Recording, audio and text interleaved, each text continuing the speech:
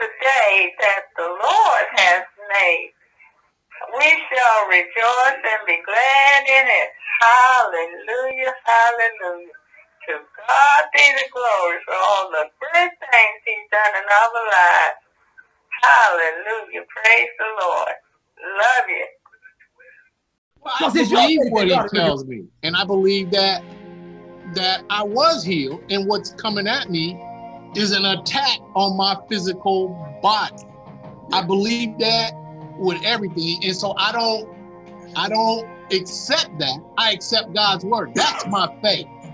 Okay, did God my say faith is believing God's word. Did God say that to you? Yes. God said to you that on the cross, that he healed you. I think, can I chime in on that? The healing that occurred at the cross was actually the breach that occurred in the garden. What God did. He restored the breach, so the spiritual aspect was actually dealt with. So there is no breach, there's no rent between us by the work that Jesus Christ did on the cross. We have been reconciled to our Father. How that manifests itself in our flesh has a lot to do with our faith in what happened at the cross, because it says that it is the spirit that gives life to the body, and our flesh actually profits nothing. And if the spirit that raised Jesus from the dead is alive in us, then it will quicken our mortal flesh. So we have the Holy Ghost now. We actually have access to the Holy Ghost. We have the Father in us and we in the Father, and we can reap all the benefits of that relationship. That historically restored relationship can manifest itself in our present day. But there's a place where we have to really be able to receive that mentally. And they showed that in Jerusalem, not Jerusalem, but when Jesus was able to heal many people in his own time because of their unbelief.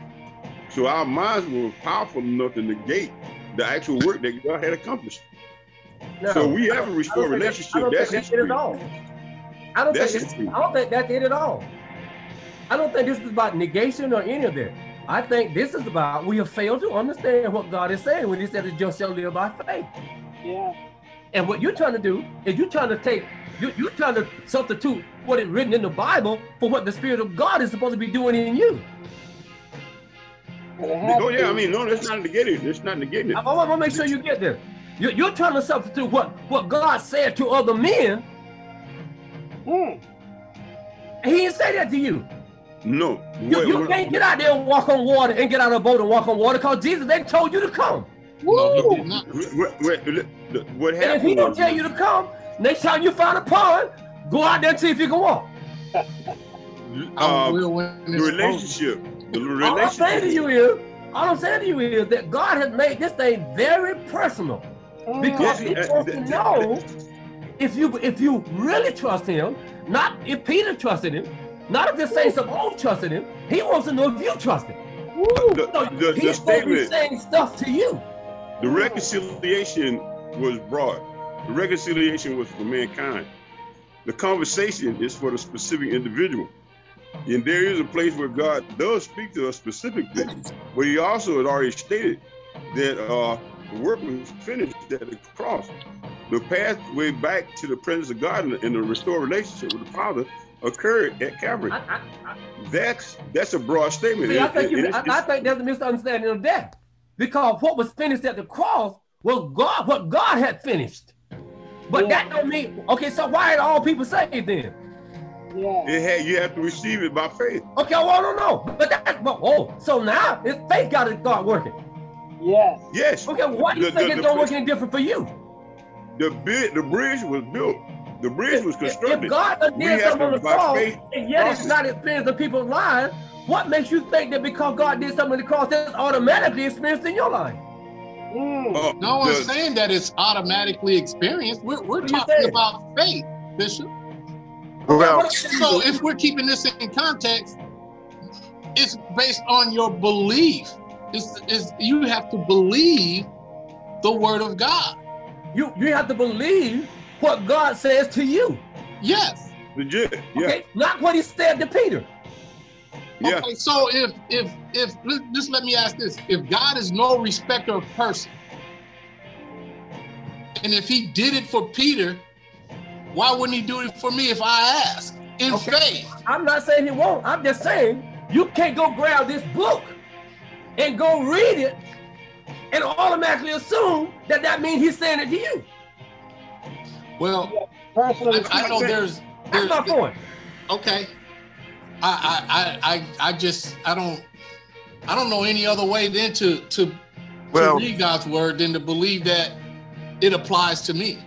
Listen, it does apply to you, but it only applies to, listen, if when you read this book, if the Spirit of God does not take the essence of what is being said there and say something to you, okay, all it is ink on the paper. Okay, I understand now. Because I guess there's a revelation that needs to take place with you intimately. In paper on the book. Okay. That's no I agree. The voice and the speaking of God to the heart of a man on a day-to-day basis about the things that are happening in his life. I agree. Let me say something. And in that, I can say we're moving from faith to faith. Yes, Amen. Amen. Well, you know what? I can read that. Let me say something too.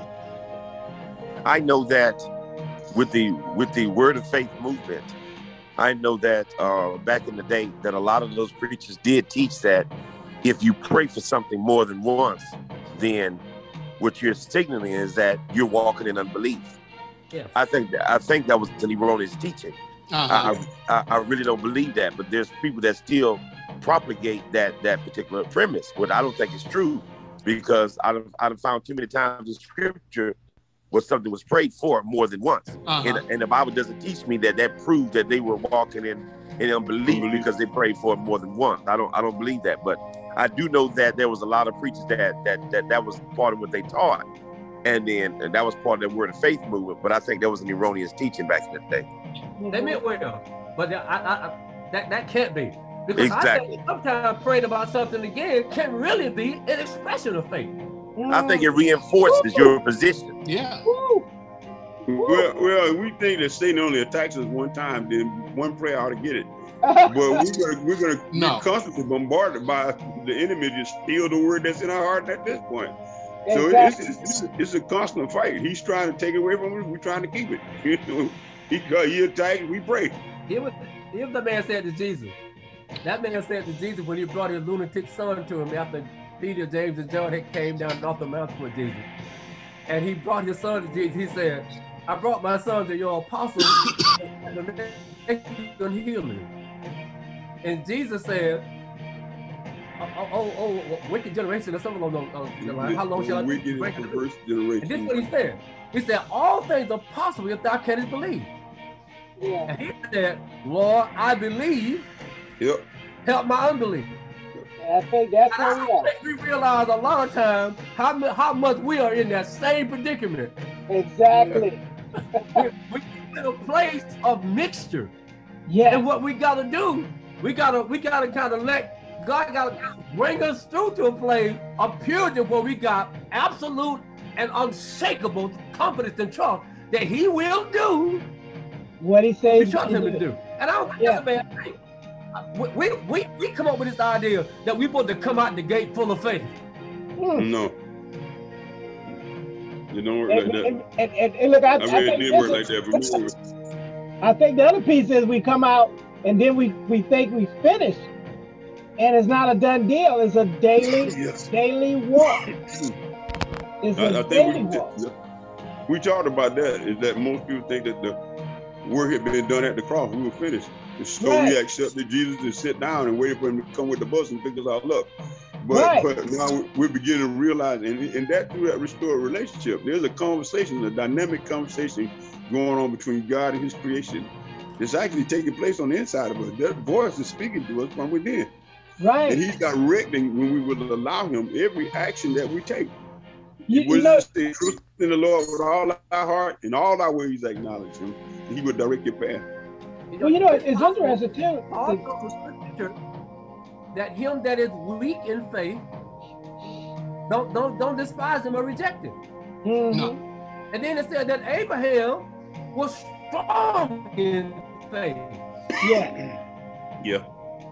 So it's a possibility, you see, for faith to be weak and for God to deal with you to bring you to a place of strong faith. Yes, sir.